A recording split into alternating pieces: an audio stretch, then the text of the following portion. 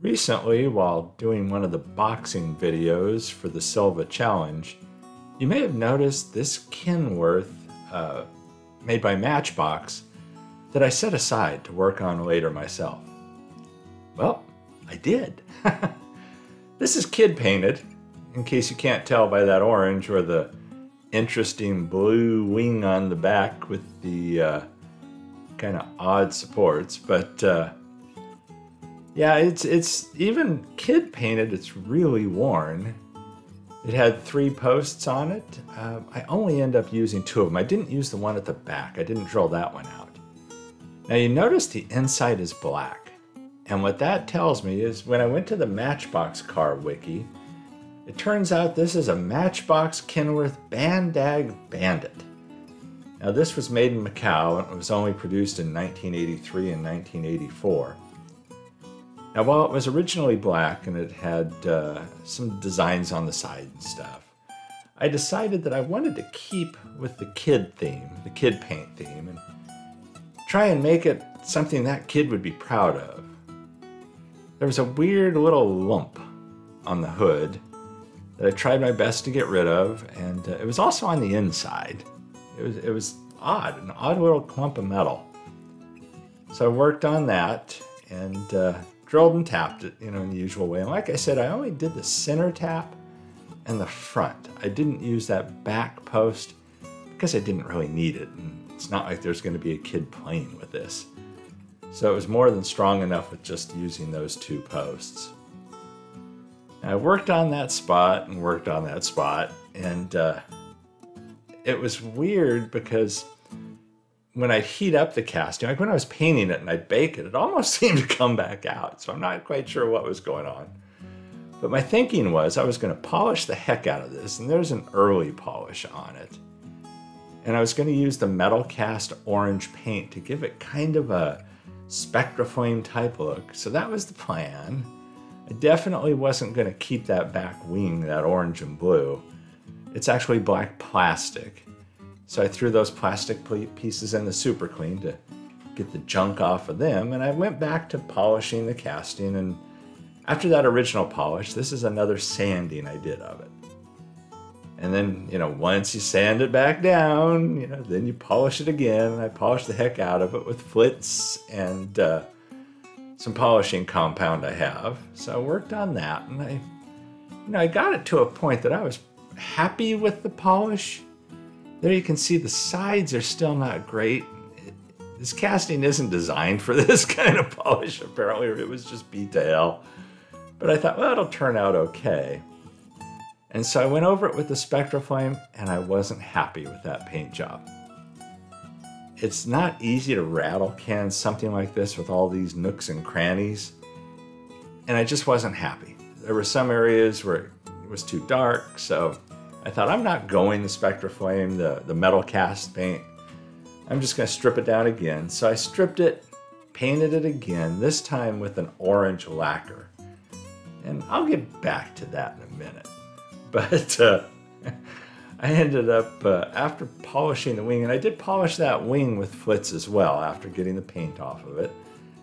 So I got it to a nice shine, and then I just dipped that in gauzy to give it a nice protective coating. I did not want to clear coat it with paint. I thought just doing the gauzy dip would be more than adequate on that, and I'm happy with how it turned out. I did have to sand that as well before I polished it because there were just some rough spots on it. It was just one of those things that you're only going to get it so good. So I sprayed the body with this orange lacquer, and it didn't turn out well, and I stripped it and sprayed it again with the orange lacquer, and it didn't turn out well. So what you see there is the 4th paint job, and that is supposed to be gloss orange paint. And when it came out of the can, it was more of a flat powder coat than gloss. And as you can see, it's kind of a day glow orange. Yeah, there's no doubt that this thing is orange. But I thought this is kind of in line with what that kid would like.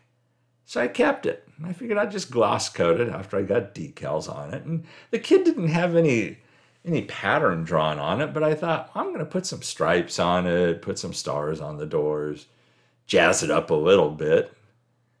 Again, I'm trying to keep that kid in mind as I'm doing this. You know, what would that kid like as an old man with maybe a little bit better skills than the kid? If that makes any sense. And I'm sure some of you are going, God, why didn't you paint it black? I did flat coat the base. I went over that with flat black. And then I used the Molotow pen to add some chrome. I did gauzy the windshield. I thought about vacuum forming a clear windshield for this. And I thought, what's the point? Very little of that glass shows. And it's completely enclosed, so naturally it's really dark. So there was no point in doing the clear windshield on this, you know, creating a vacuum form windshield. So I just dipped it in the gauzy, gauzy, gauzy. This is an extreme gauzy video. And let that sit, let that sit to dry. And yeah, once that was done, I was pretty much all set.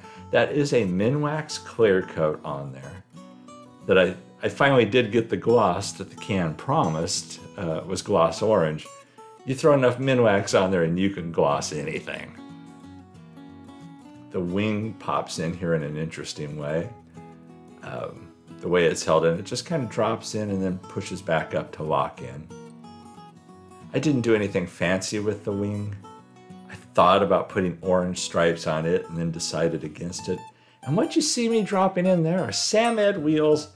They're a chrome orange set of wheels that I had ordered a batch from them a while back of just, the typical wheels that I use.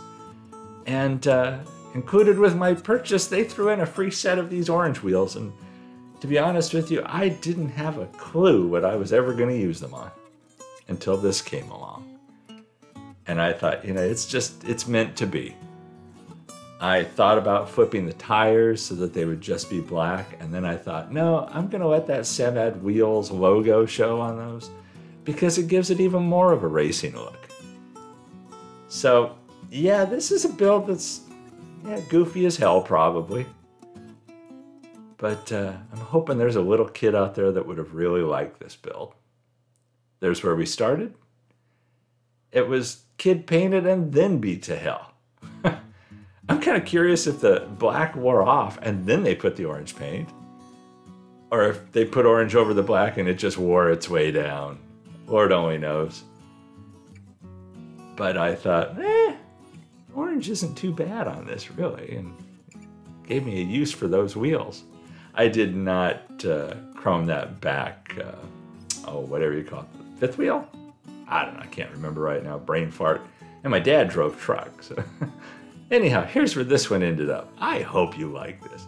This thing cracks me up. It's one of those things that just makes me laugh. And so I'm happy about it. I'm happy with the grill too. How just going around that flat black with the Molotow pin worked pretty well. It's something I might try again just around the grill rather than chroming it all or going over the chrome with, say, a Nuln oil or something to make that area black. This approach worked well too. So there you have it. An homage to kid paint. I really am kind of happy with this thing. I can't stop at smiling when I'm looking at it. Anyhow, thanks for watching this video.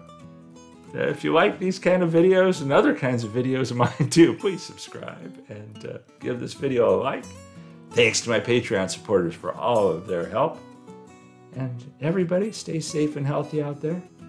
I'll catch you in the next one.